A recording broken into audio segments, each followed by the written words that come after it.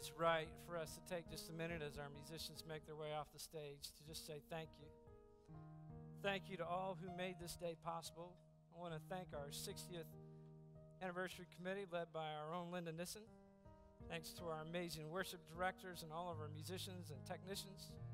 Thanks to our creative services team who kept this event in front of us for the past several months. And thank you to our youth and our children for their help and their energy. And thank you, each and every one of you, for adjusting your schedules to be with us this morning. It's not every day that we get our whole church together in one room for one service. Although I have to admit, I kind of like it. It'd be a special treat for us to be able to do this regularly. So, thank you.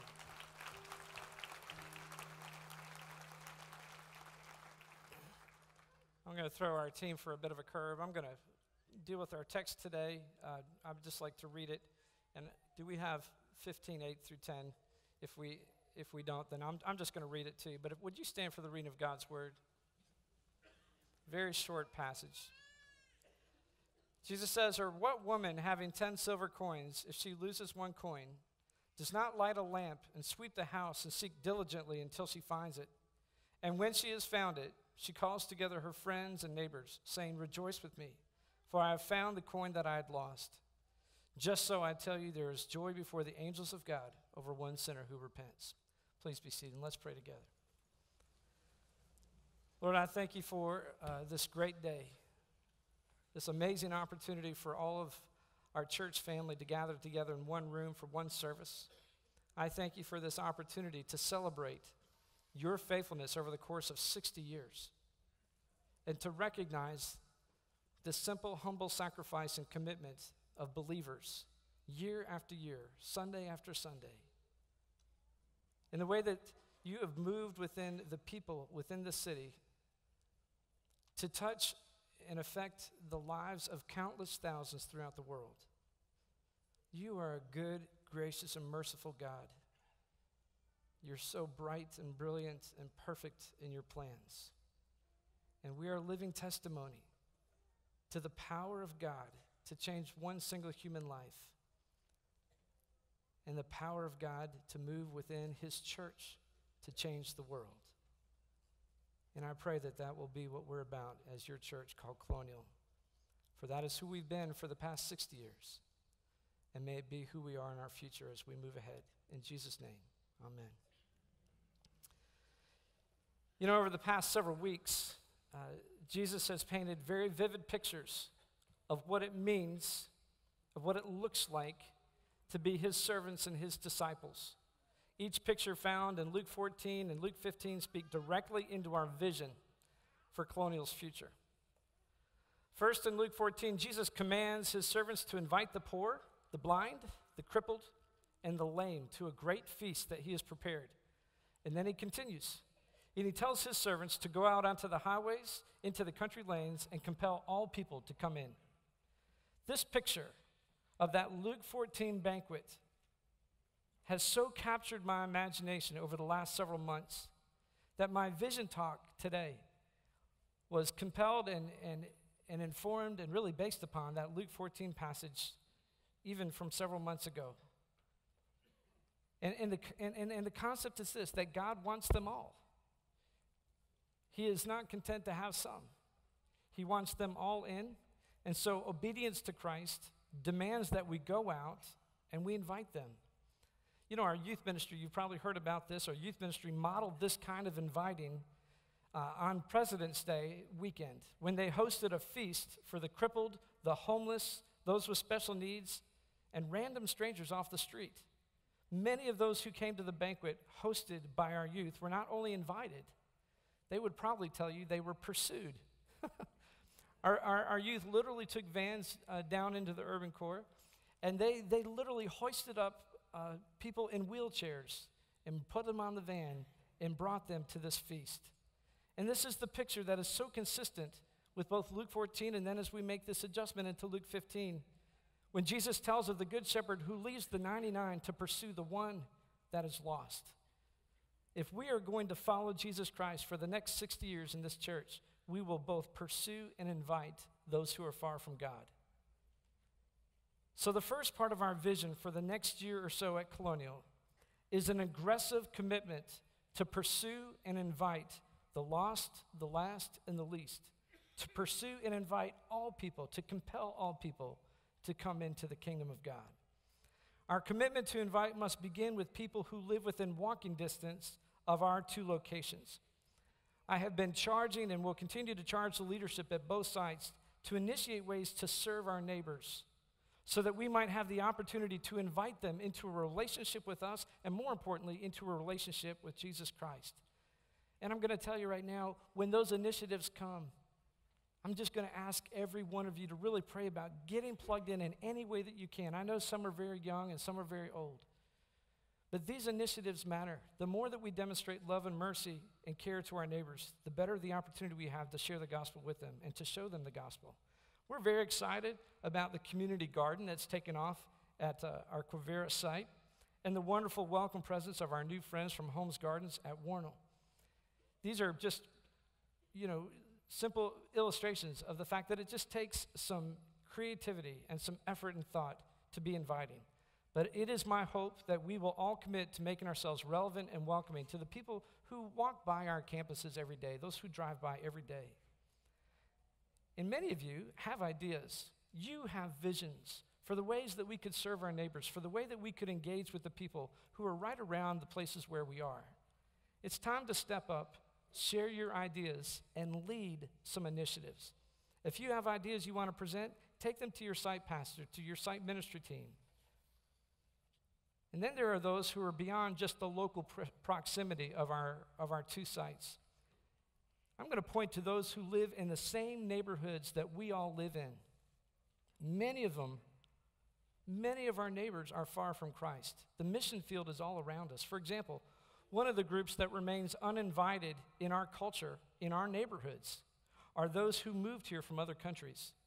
We have a huge international population in Kansas City, many of whom are Hindus, Muslims, or other faiths. We're currently looking into a mapping software that will tell us the native tongue of every family in our neighborhoods. Imagine what would happen if we committed to pray scripture over those families for weeks, and then we shared the Jesus film that was translated in their native tongue, and we invited them for coffee to just discuss what they saw in the video.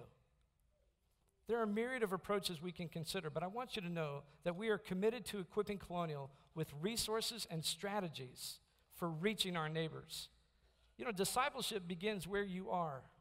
So I'm challenging each person in our church, every one of you, to commit to inviting one person or family per month for the next 12 months. We're going to provide you these little 12-pack of Colonial cards to pass out, one per month.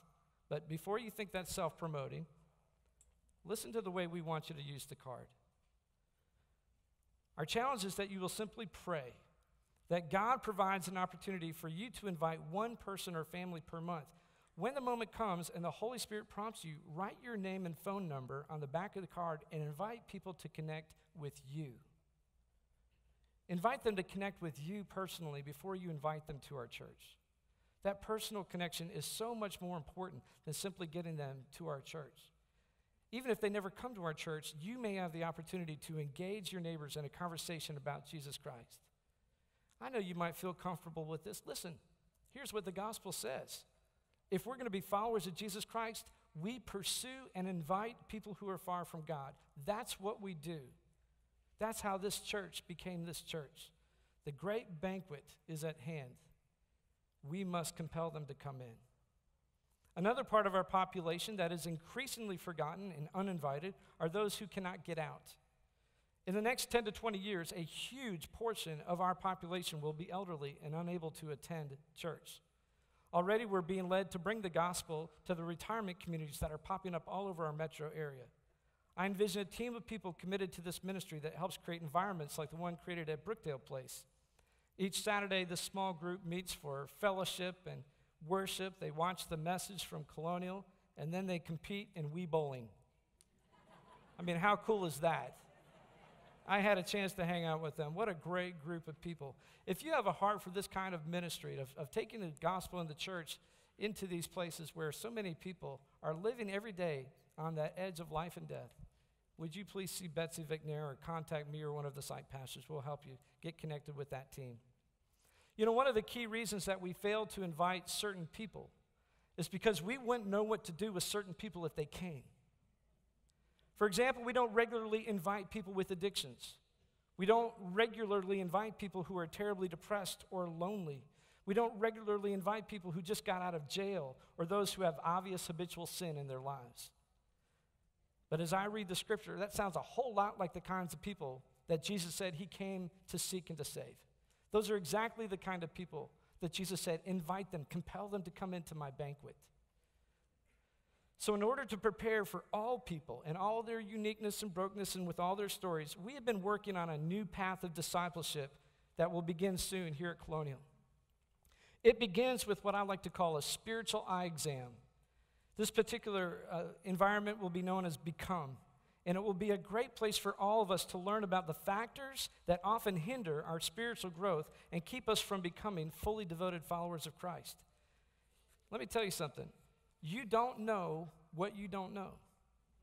In other words, we all need some help in seeing what areas of our lives or our thinking or our worldview has led us to become spiritually stuck.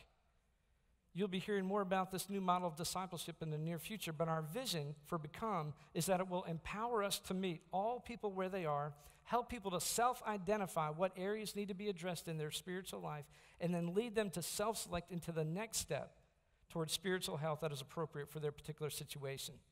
This model of discipleship will demand a huge number of gifted leaders, teachers, and even Christian therapists. But we are that church that can provide this kind of environment so that all people, when they come, can be received for exactly how they are and who they are, and we can kind of tailor our discipleship path for their particular needs. I believe all of us would feel more confident in inviting all people to the banquet if we knew that we were prepared for all people. If you have interest in being part of this new discipleship path, I encourage you to contact me or with site pastors or our new staff person who's leading this, Kim Jones. We're so grateful for Kim. Now, we need to get into the weeds for a little bit, and I'm going to ask you to bear with me. When it comes to inviting people, each site, our Quivira site or Wornall site, has its own opportunities and its own challenges. Let's begin at Wornall. Our Wornall location is quickly becoming one of the most diverse intersections in the metro area. Whatever direction you face from the parking lot at Wornall, you are looking at a unique demographic. Slowly but surely, I'm very excited to say, our attendance at Wornall is beginning to reflect some of the diversity that is in the surrounding community. In the past few years, but particularly in the past year, we've had some students from India join our church family, as well as several African Americans and other minority groups. I mean, we really have it all at Wornall. We have the old, the young, the wealthy, the poor, whites, blacks, Asians, special needs, I mean, you name it. And I can't tell you how excited I am to see that kind of diversity beginning to make itself present at our Wornall location. I believe God is pleased and very much desires to bless a congregation that has its arms open to all people to come and hear the gospel and follow Jesus. Our diversity is a strength at Wornall. It's also a challenge. Our current worship schedule, featuring multiple worship times and styles, inevitably, not intentionally, but inevitably segregates the Wornall congregation and kind of increases a sense of generational isolation. This sense of isolation is magnified by the fact that we have a sanctuary that seats 1,100 people with 2 Sunday services that rarely exceed 300 people, so the room constantly feels mostly empty to us and those who come to visit. Another challenge that many people have when it comes to inviting people to our church at Colonial, whether it's Wornall or Quivira, is our use of simulcast. The use of simulcast has been essential in bringing a sense of commonality to our 2 congregations over the past 5 years. But the use of simulcast requires, if you think about this, it requires that I tailor my message to both congregations at all times. Let me tell you what that's like. Imagine that you have 2 kids. One's a boy, one's a girl. When you're parenting your 2 kids, there's many times when you talk to both of them at the same time. But imagine how limited it might be if you could only talk to both of them at the same time. That's a bit of the limitation that comes with a simulcast. And so sometimes my sermons have to stay just above the place of implementation at one or both of our sites because we're doing different things. And so one of the ways that we're looking at kind of addressing some of these challenges is this particular part of our vision. Beginning very soon, we will combine the two services at Warnell into one large worship service that will unite the whole Warnell family and leverage the space that God has given us for his glory. I am convinced that the energy and vitality created by one unified worship experience at Warnell will be pleasing to God and to our church family at that site. Now, before you pull out your PDA and start texting me, let me tell you something. When we make this move to a unified service at Warnell, we will turn off the simulcast. The new schedule will allow me to preach the one unified service at Warnell every Sunday at 11, and I will be able to preach the 8, 9, 15, and 6 services every Sunday at Quivira. Only the 11 o'clock service at Quivira will utilize the recorded sermon from the 9:15, but I hope to be in the Quivira lobby every Sunday to greet those who are coming to the 11 o'clock service before I scoot over to Warnell. This change will allow me to maximize my time and presence in order to bring contextual leadership to both sites from the pulpit. In other words, when I preach to the Warnell location, I will be able to directly champion and lead the initiatives that are happening at Warnell. When I preach at the Quivira location, I will be able to do the same, to champion and lead those initiatives that are unique to Quivira. Session and I believe that this change is necessary for the next season at Colonial. It's likely not a permanent change, but it makes sense for the next 12 to 18 months. So I'm going to ask you to bear with us with this, but I think you'll love it. Now, at our Quivira location, we have early signs of growing pains. Attendance is up about 8% over last year, and that inevitably leads to some parking challenges. Thankfully, we've got permission to park on the grass, but we know that very soon 400 new multifamily units will go across the street, will be built across the street there on 135th. So we have to develop a strategy for inviting our new neighbors, even as we invite our current neighbors to come and hear the gospel. I'm asking our leaders to anticipate growth and to resume the work of a master plan that will prepare us for accommodating growth should this trend continue. One of the areas of immediate concern at Quivira is our facility for youth ministry. The beloved old house, affectionately known as the Q, is likely, it's wonderful, but it is likely inadequate for our growing youth ministry. And should we eventually sell the property on 135th, it will immediately go away.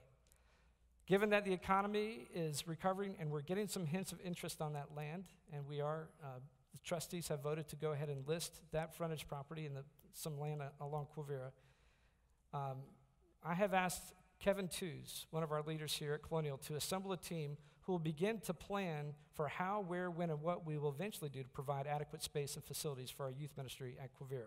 Even if we never sell the property, I do believe our youth ministry will outgrow that facility, so we need to be ready. If God is stirring you to be part of that steering team, please contact Kevin Tews or Pastor Bob. I want to say that I'm very, very excited about seeing a growing Hispanic presence in our Sunday worship at Quivira. This is exactly what we've been talking about. This is the product of a family who has just invited people into their lives and invited them to come to be part of our church. Southern Johnson County has a large and growing Hispanic population, so we're now faced with the new and exciting challenges to translate the Sunday message and create appropriate environments for our Hispanic neighbors. Again, if you're interested in that part of our outreach, please contact our site pastors. Finally, before we move on to the next part of our vision, I want to say something. When I first came here 5 years ago, it was clear to me that we were in a place where, because of the two sites and a lot of transition, a great deal of the congregation was not feeling cared for. And that was really nobody's fault. We just had no systems to really create care for such a large group of people. I want to acknowledge and thank our Colonial Cares ministry. How many of you have been touched by the Colonial Cares through cards, through flowers, through somebody visiting, through a death of the family? I mean, if you start looking around, there's an awful lot of us. I can tell you that in any church, there's always a tension between being aggressive to reach those who are lost and disciple those who don't know Jesus, and caring for and ministering to those who are part of our family. You have to be able to do both. And thanks to the Colonial Cares ministry and hundreds of people who are serving as volunteers in that ministry, we are now able to really pursue both. And I want to thank the excellent staff and all those who serve with our Colonial Cares ministry. Now we need to shift gears. We saw on Easter Sunday that Jesus demanded in Luke 14:25 through 35 that those who would come to him must be ready to give up everything in order to follow him. Jesus commands our obedience and our surrender. He calls us to be all in. And I'm pleased to say that I'm hearing from you, from your families, more and more of these all-in kind of stories. In fact, we'll continue to share those stories like we did with the Powells last week. We'll share those stories throughout the year. We want to hear your all-in story about the way that God grabbed hold of you and called you to do something that felt crazy, that he changed your heart, that he led you into his mission field. We want to hear those stories. Those stories are important for us to hear. Part of our vision for Colonial is simply to amp up our level of surrender and commitment to follow Jesus. Literally to get a bit radical, if you will. The world will never know we are disciples of Jesus Christ if our story doesn't sound at least a little bit crazy. Spending a few years in the Gospel of Luke has convinced me, and I hope you're kind of getting this too, that our Lord will never be content with casual commitment or minimal effort. Jesus Christ gave his life for us. We are called to give our lives back to him. How that all-in commitment plays out in your individual lives, in your families, is not something that I can predict. Clearly, he wants us to invite, to serve, and to give. I will say that at a congregational level, we have an opportunity to come all in together and get out of this blooming debt once and for all. Amen? In November of 2011, we had $7.8 million of principal. At that time, when we launched the campaign, Colonial was being litigated against in 2 states by our former denomination, and we didn't even know if we would own the property associated with that debt. Nevertheless, after much prayer, the elders called us, the church, to trust Jesus under extreme circumstances as we obediently began our work to get out of debt. And that's what we did. Through the power of God's Holy Spirit, Colonial won the court cases, and we eliminated just under $3.5 million in principal in 16 months. That is nothing short of a miracle.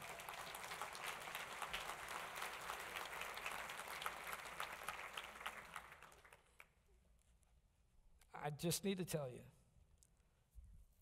that the session has gone back to the Lord. We continue to pray about this. We spent considerable time in it in our session retreat in January.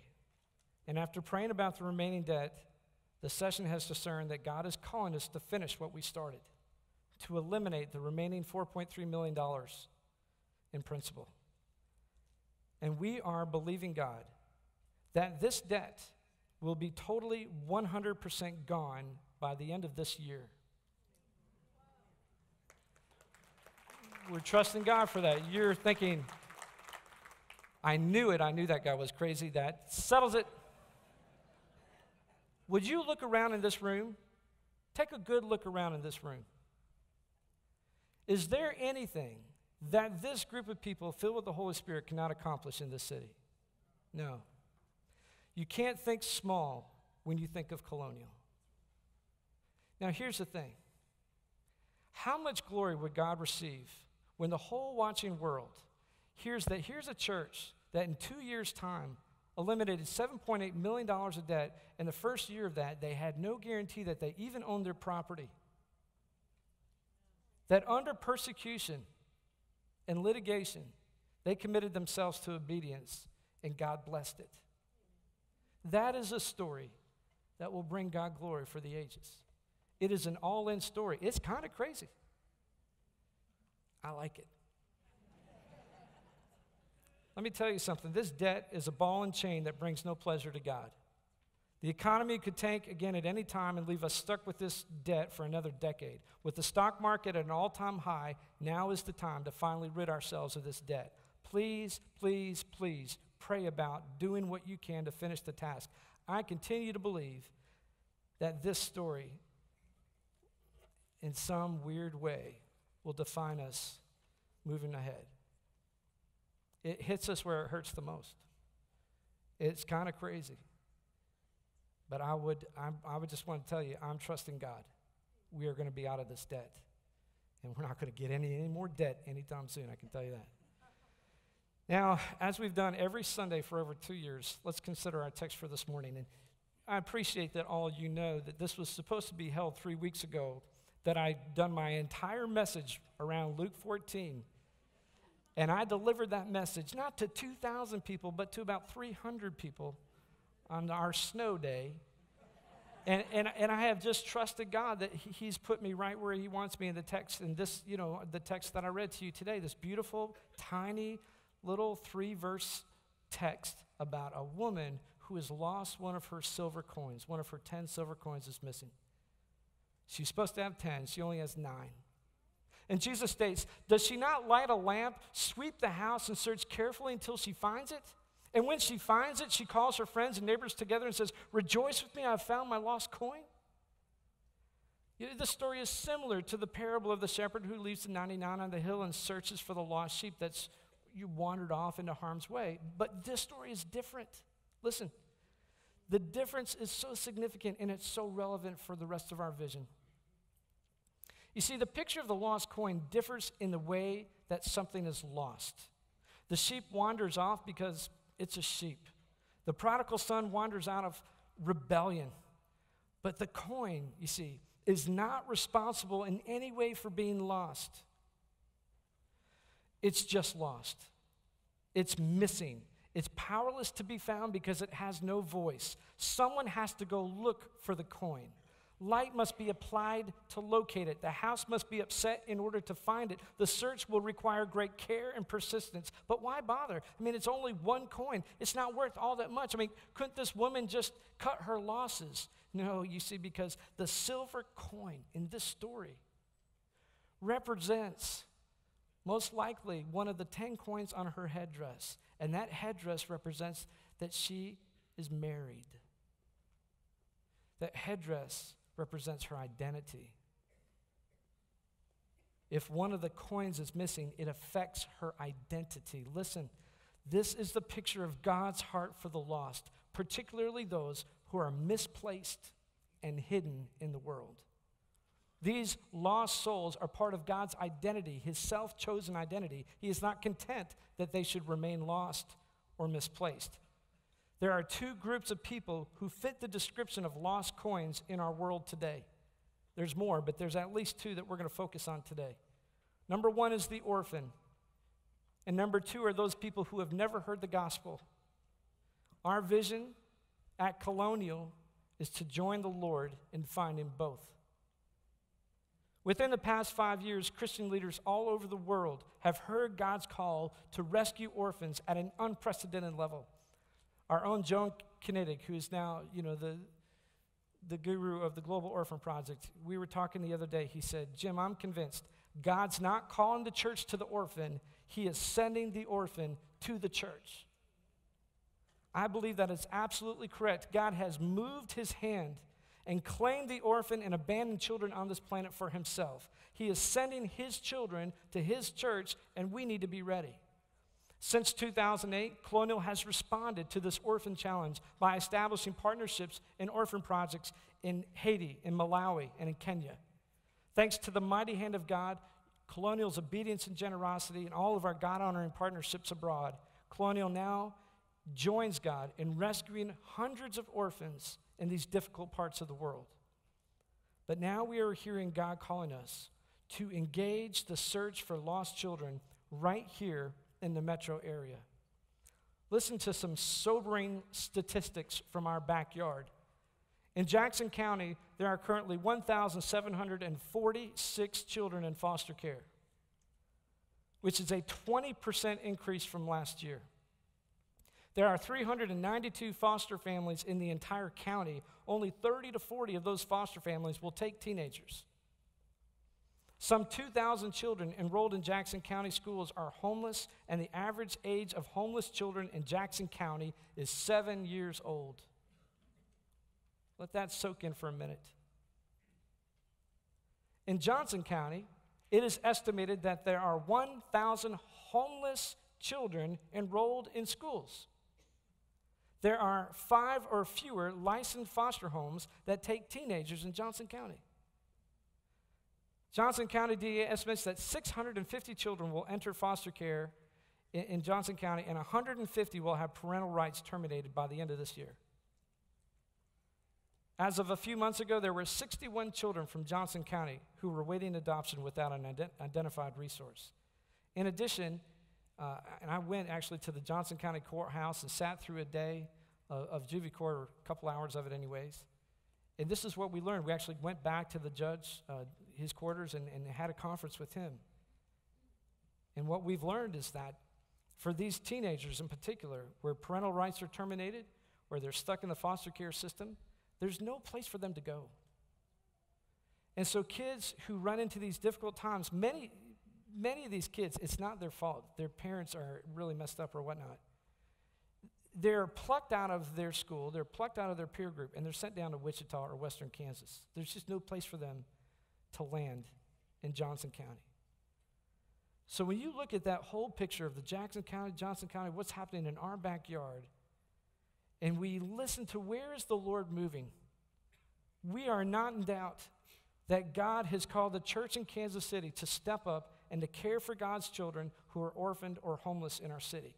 Our vision, that Colonial will partner with the Global Orphan Project, other local churches, Kids TLC, and other local government agencies to create solutions for God's children who have no family and no place to call home. I recognize the complexity and difficulty of this vision. Each child has unique challenges and circumstances, but these are God's children, and I feel quite certain He's calling His church to bring them in.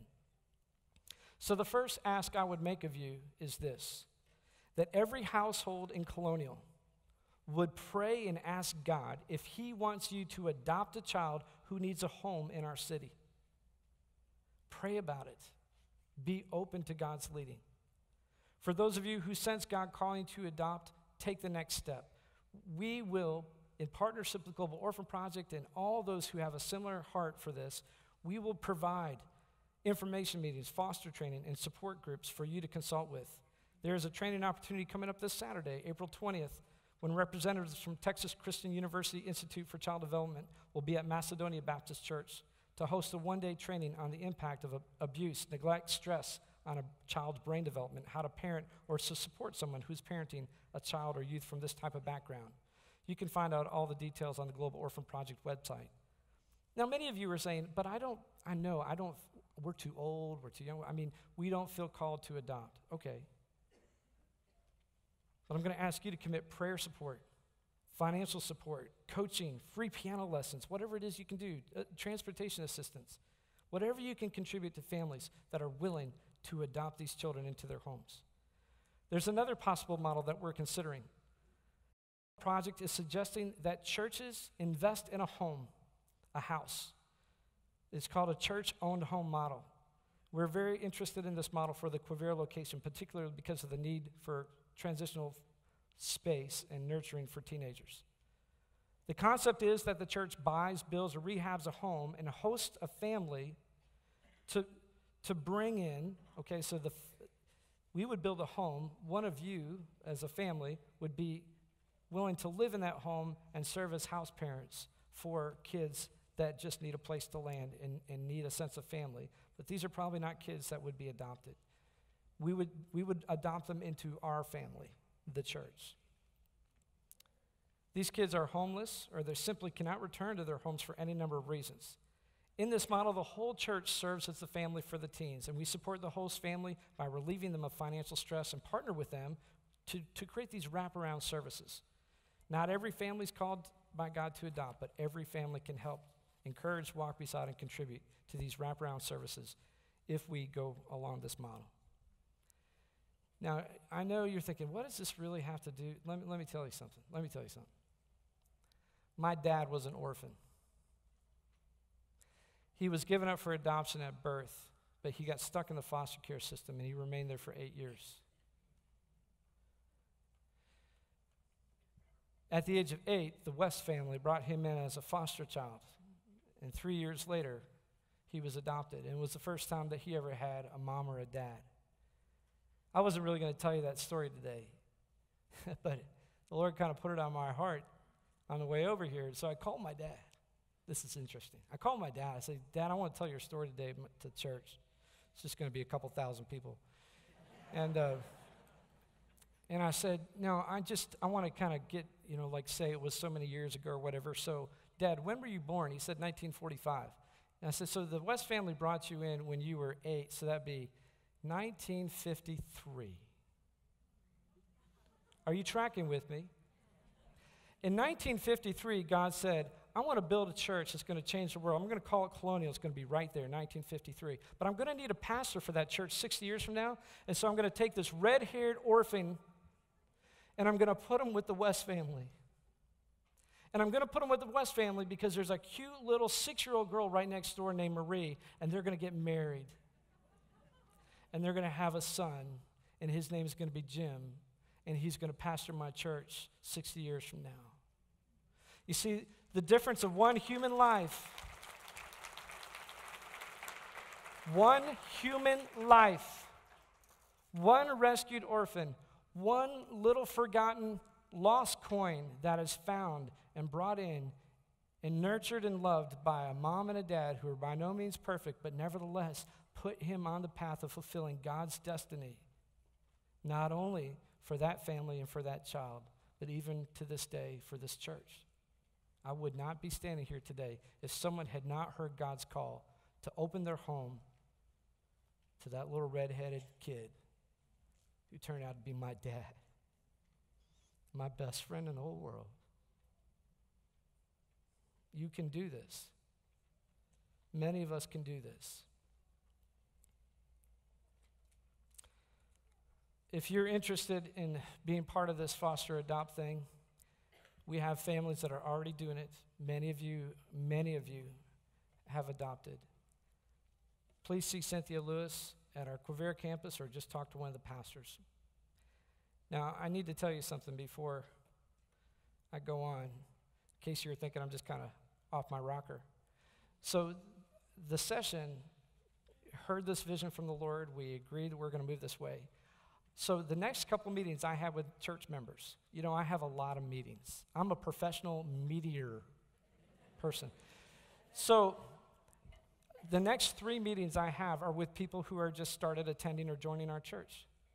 The first guy that I meet is the chairman of the homeless task force in Kansas City, who has tremendous experience with the foster adopt deal. The next family I meet just started a ministry in their home for kids who have graduated out of foster care. The next family that I meet says, we don't even know why we're here. And so I began to, we explored for an hour. And finally I was like, well, we are going to kind of roll out a new vision here soon, and it has to do with foster adopt. And they both started weeping immediately on the couch in my office. I said, well, what did I say? They said, we've been praying every day that God would just send us any unwanted children to our home. And I met a lady last week who said she's releasing a book on adoption. All these people just started attending our church. Is that random? No. You see, God has called us to this, and he's sending specialists who can help figure it out. This is how God works. I'm almost done. Hang in there. There's one last part of our vision, and it's compelling. You see, the parable of the lost coin, along with the Great Commission in Matthew 28, point us to those who have never heard of Jesus Christ throughout the world. These people are lost in their ignorance. Without a knowledge of Jesus Christ, without a personal relationship with him, millions of people all over the world are trapped under the oppression of darkness, and they suffer every day from the tyranny of one who does not love them, who cannot save them. Without an introduction to the saving power of Jesus Christ, these people groups are doomed to serve the dark Lord for all eternity. That's just how it is. Now, depending upon who you talk to, there are currently between 4,000 to 7,000 unreached people groups left in the world. Unreached people groups consist of those who have never heard the gospel in their native tongue. Our ability to reach the unreached has never been so great, nor has the urgency ever been so great. Within just the past couple of years, many of the world's greatest missionary organizations and leaders, who for years and years, for decades and decades, just worked in complete isolation from each other.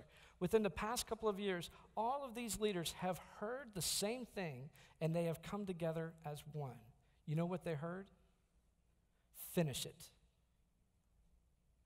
And they are convinced, and we are convinced, that the Great Commission, that every people group, every tribe and tongue will hear the gospel, that it will be complete by the year 2025. your session and elders and your pastor are absolutely convinced that God is moving in an unprecedented way to reach those who have not heard, and we're being called to join him. God is sounding a trumpet, commanding his church to complete the Great Commission and to do it now. The evidence is compelling. It's more than compelling. We have never heard of so many stories of Muslims, Hindus, and people all over the world coming to the faith as a result of dreams and visions, where Jesus simply shows up to them uninvited and says, I am the way, the truth, and the life. Follow me. We're hearing this story thousands and thousands of times. People are covered up in idol worship, and they're being set free through the power of Jesus Christ. The church is exploding in regions of the world that were once completely closed to the gospel. Countries like China, India, North Africa, Eastern Europe, and parts of the Middle East. This is where God is at work. And one thing I know about casting vision for the local church is you see where God's at work, and then we just go there. You want to get in on what God is doing at reaching the unreached people groups of the world. There's so much heat here. So we've been praying about this and studying it. After significant prayer and study, our elders are feeling called to engage in the country of India. India came onto my radar several months ago when a handful of India students joined our church at the Warnell campus. These beautiful young people were very focused on Jesus, and to this day, they take copious notes of my sermons. They go home and listen to the sermon online and take more notes. They're voracious students of the gospel because it's largely unheard of in their home country. India boasts a population of 1.2 billion people. 40% of the population in India is under the age of 14. When are you most likely to receive Jesus Christ? In those years, right? 1/3 of the world's unreached people groups are in the country of India. 1/3 of the world's poor are in India. The average Indian citizen lives on 25 cents a day. India is in desperate need of Jesus Christ. Several weeks ago, I attended a citywide prayer meeting on a Thursday morning at Warnell. At the end of the meeting, a man named Pastor Sam Stevens walked to the microphone and began to share about his ministry in India. Pastor Sam is the president of an organization called India Gospel League, or IGL for short, and he is the third generation leader of IGL that was created by his grandfather in 1948. In 1992, IGL cast a vision for a number of indigenous church planters in India to plant 1,000 churches by the year 2000. So in 8 years, they were going to plant 1,000 churches. Unheard of, right? In 8 years, God moved in such a powerful way that they planted 20,000 churches. Since 2000 to present, they planted another 50,000 churches in India. Sam says, we can't explain it. We've never seen anything like it. We go into these villages where nobody has ever been, where the gospel has never been proclaimed, and inevitably we'll find 3 to 5 people who gather every day to pray to the man in white because they've all had the same dream. Jesus is claiming his lost coins. He is absolutely fulfilling what he said he would do in Luke 15. And he's doing it through faithful indigenous church partners. Pastor Sam said that out of 7,000 indigenous church planters that they now have serving with them, 60% of those church planters came to the Lord through these amazing dreams, visions, and encounters with Jesus. These stories are surfacing every day. Well, Sam only spoke for about 7 minutes, but I had to run up and get his autograph. I mean, the guy I was so excited about what God was doing through him and his ministry. But later that day, I got a phone call from Sam's American host saying, hey, Sam wants to spend some time with you. I said, with me? I mean, this guy is like the Billy Graham of India. I'm thinking, he wants to spend time with me. But I couldn't. I was just covered up in meetings. Did I mention that I do a lot of meetings? So the next day, it's my day off. I got all 4 kids. Chrissy's out of town, and I get a call again from the American host of Mr. Sam, Pastor Sam. He says, he really wants to spend time with you. I don't know what you said, but like you guys really connected. So they came over to my house, and I got the Billy Graham Indian sitting at my kitchen table, and I literally had the boys all line up and said, this guy, you need to meet him, you know. And he answered all my questions, and we had the most wonderful time of fellowship, and he brought in writing a proposal that he had come to Kansas City particularly to provide a proposal for Kansas City churches to engage in completing the Great Commission in India. And there wasn't much time to invite the elders into this conversation because I have like the Billy Graham of India sitting in my kitchen. There wasn't room for everybody. So here's what the proposal is. And I want you to know that since that time, our session has vetted this with our mission board, and we are prepared to make this proposal to you as part of our all-in vision. And here's the proposal. That a number of churches in Kansas City, including us, partner with IGL to adopt 4 districts in the state of Orissa in the country of India with the goal of planting 580 churches in 580 unreached villages in 5 years. Now let me tell you a little something about Orissa. Orissa is famously known as the graveyard of Christianity. This would not be the first time that people tried to advance Christianity into Orissa. Unfortunately, it has been tried in the past. In 2008, Hindu extremists falsely accused a few Christians in that region for the murder of a famous Hindu official. Riots broke out, and consequently, over 60 Christian pastors were burned alive. Over 1,500 Christians were murdered. Over 4,000 homes were destroyed, and thousands were severely beaten and forced into exile in the jungles of Orissa. There are a number of videos on YouTube that show scenes from that uprising against the Christians in Orissa. That was only 5 years ago. Now, Pastor Sam Stevens and the Indy Gospel League are prepared to re-enter Orissa, and they are asking the church in Kansas City to help. There are 580 villages in these 4 provinces or districts of Orissa that account for 5 million people. That's like twice the population of Kansas. Sam's goal is to plant 1 church in each of those villages in the next 5 years. Indian Creek Community Church, under the leadership of Pastor Gary Kendall, has already committed to the project. Pastor Gary has worked with Sam Stevens and IGL for over 20 years. Gary calls Sam Stevens the Billy Graham or the Bill Hybels of India. Pastor Gary and his wife, Belinda, have seen IGL's work firsthand. They came to our April session meeting to validate everything that IGL has presented to us in terms of their ministry, their methodology, their commitment to plant churches in unreached areas. You'll have an opportunity to hear from Pastor Gary in a few weeks because we're partnering with Indian Creek this year in the What If the Church movement. So our church has been invited to join Indian Creek and IGL and other churches in adopting this region in Orissa. Now, what does that mean to you? How can you be involved? Let me tell you. I'm asking every individual, family, or life group in our church to prayerfully consider sponsoring one of these 580 village church plants, which requires 2 levels of commitment. The first and primary level of commitment is intercessory prayer. In agreeing to sponsor a village church plant, you are committing to pray for the establishment of this particular church in that particular district every day for 5 years. If you will not commit to the intercessory prayer, you can't play. The prayer is the most important aspect of our partnership. You probably don't have the tools to imagine. I'm not sure that I do. But these villages in Orissa are animistic. What that means is that they blatantly worship idols. This is where darkness runs rampant in these villages, so many of them. So the prayer is absolutely essential. Satan has already assumed that all of these people belong to him. For these lost coins to be found, the power of intercessory prayer will be required. That's the number 1 ask. The second level of commitment is a financial pledge. You knew that was coming. Let me tell you, $300 a year for 5 years. That's the financial pledge per church. $300 a year for 5 years. I will tell you that one of our leaders here at the church has been so moved by God that his family is already committed to underwrite not 1 village, but an entire district of these church plants.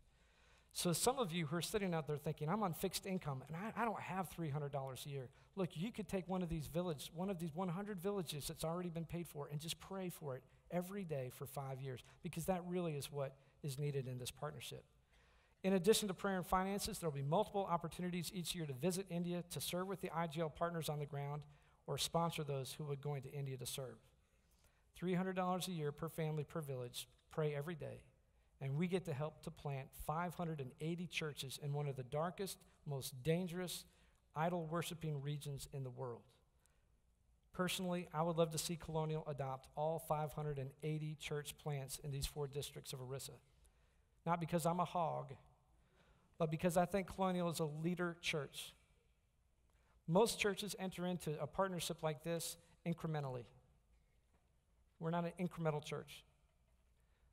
I think if Colonial would step up and we had 580 families who would take on these villages and pray for them every day and come up with that minimal amount of support, I think other churches all over the city would match us. And we wouldn't just have the opportunity of reaching 4 districts in Orissa, we could reach the entire state of Orissa. The church in Kansas City, taking all 30 districts in Orissa and praying them into the kingdom of heaven. I think that is a compelling vision, and it will not let me go. All right, I'm about done. Now, I know that's a lot to take in. There's so much more going on in our church. I could go on for days about our work in Guatemala, the amazing ministries of our many partners locally and around the globe, our youth ministries, our children's ministries, the critically important role that life groups play in our church. I mean, you don't want to sit there as long as I want to talk. But there is so much that we're doing and so much that we must do. Listen, we are a blessed and delivered people, amen? For the past couple of years, God has been preparing us through the pounding of his gospel. Don't think that's lost on me. It pounds me too. We've all been pounded by the gospel for 2 years, right? But that has been preparation for us to come all in. And that's what we're doing. We're done playing defense. It's time to play some offense. We're done getting out of things. I don't want to lead you out of anything else. It's time to get into some things. It's time to storm the gates of hell in the name of Jesus and allow him to seek and save the lost through our church in our obedience. Now, I'm going to be honest with you. I mean, I'm just looking at some of your faces thinking, I don't know. Okay, look. This is a bold, difficult, and challenging vision. There aren't many rooms in Kansas City right now having this conversation. Because this is not the vision for a new church plant. This is not a vision for a church that's totally designed to be seeker sensitive. And I love every expression of the body of Christ. We need every last one of them here in our city. You see, but we are a 60-year-old church that has persevered for 6 decades. We have been through some stuff, amen? We know who we are. We preach and teach the gospel. We disciple people and we send them out to go change the world. We love our kids and we raise them up to be leaders. We care for our own while we mobilize to save the world. Because of our age and the great legacy that God has entrusted to this church called Colonial, much is expected of us. We have been entrusted with much. And friends, make no mistake, much depends on us, more than you might think. We're not going to accomplish what God has in store for this church with half-hearted commitments. This is not a vision that can be accomplished by our excellent staff. This is not a vision that can be accomplished in our backstroke, in our leisure time. We have to go all in. The pursuit of this vision will change the way we live. It will require a deeper sacrifice in terms of what we're willing to give up. Make no mistake, what God has set before us is going to be costly, difficult, and flat out hard. But my brothers and sisters in the Lord, we have been saved for this mission. This group of people in this room, every last soul here, you have been called in the name of Jesus Christ for a time such as this. The time is short. Either this is the beginning of the greatest revival in the history of the world, or it is the beginning of the end. It is not a normal time. It is an extraordinary time. And extraordinary times call for extraordinary measures. It's time to come all in. Our Master wants every chair filled at his banquet We are the servants that he says, you go out there. You go into every nation and compel them to come in. It will take self-denial. It will take literally picking up your cross to follow him where he's leading us.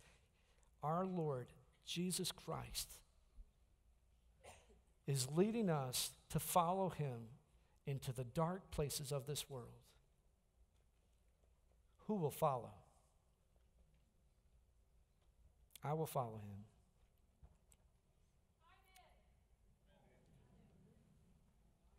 Are you all in?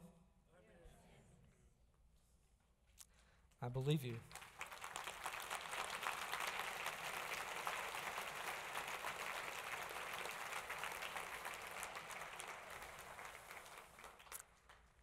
Let's pray.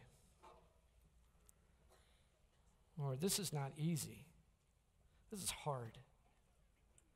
You're calling us to give up more than we've ever given up. You're calling us to a level of commitment that makes us uncomfortable. It's going to affect our comfort. It's going to affect our income. It's going to affect the dynamics of our homes. You're calling us to a level of commitment of prayer, of intercessory prayer for people we've never even met, places we've never been. But Jesus, we cannot deny that as we come to your word, if we actually believe that it's true, you gave us no quarter. You said all in or not at all. Discipleship demands that we obey, but we don't do so out of duty necessarily or just a sense of fear that if we don't get it right, we're not going to make it to heaven. Lord, we know that you went all in for us. You loved us so much that you gave up your very life, that you gave up heaven, that we might escape hell. That you have saved us by your blood. You have set us apart. We are not a people trapped in darkness. We are not a people unaware of the hope of glory, Christ in us. And so we gather today as one church, united under God, indivisible, because of who you are. And you said, follow me. You said, take up your cross. Count the cost. Come all in. And I pray, Lord, that in this room you'll find some 2,000 people who say, yes, Lord, I'm all in, and I don't even know what that means. I don't even have any idea what that's going to cost, but I know that your Holy Spirit is in this room and bringing conviction to my heart that you're not playing. That we're not just going through the motions of being a church. That you've called us to be light and salt, that we're like a city on a hill that cannot be missed. That people would see you and they would find hope, and souls would be saved, and children found and rescued.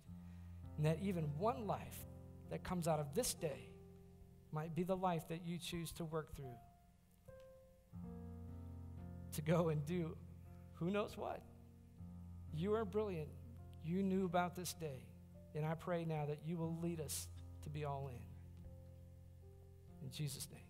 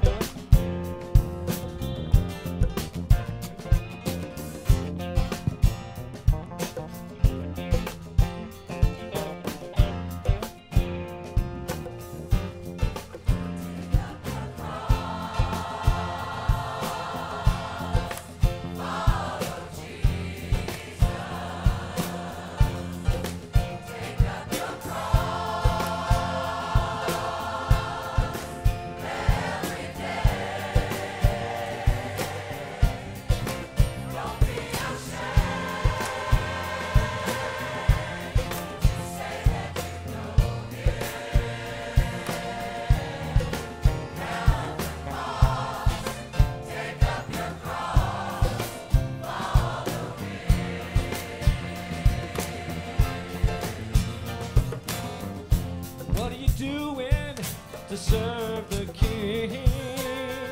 Have you really given everything to the one who gave his all for you? Now don't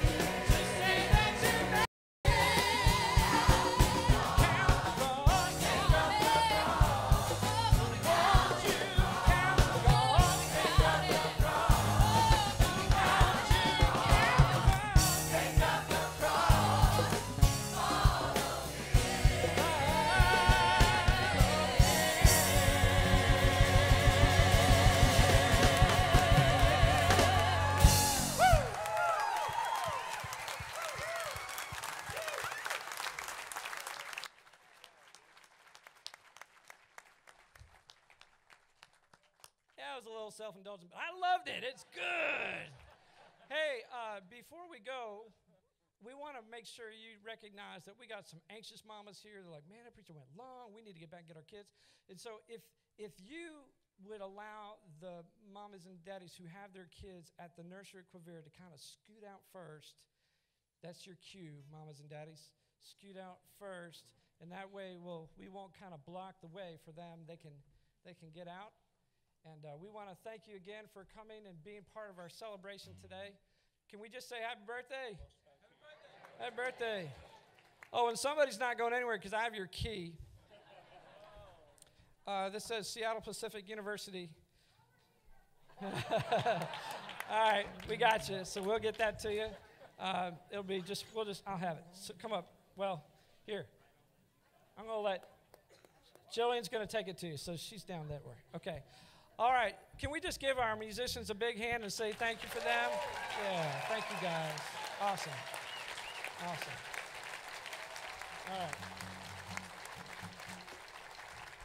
Let me just say a good word over you and we'll be on our way. Is that right? Good. Okay. So, Lord, if you would, we just pray for this continuing sense of blessing. We've had a tough challenge today, just thinking about all the things that you're doing in the world and the fact that you're calling us to join you. And we pray that you just lead us to be a little bit more faithful today than we were yesterday. Keep working it out in each soul here. But together as a church, that we would be faithful, that we'd be bold, that we'd be all in. In Jesus' name, amen. Go in peace. Thank you.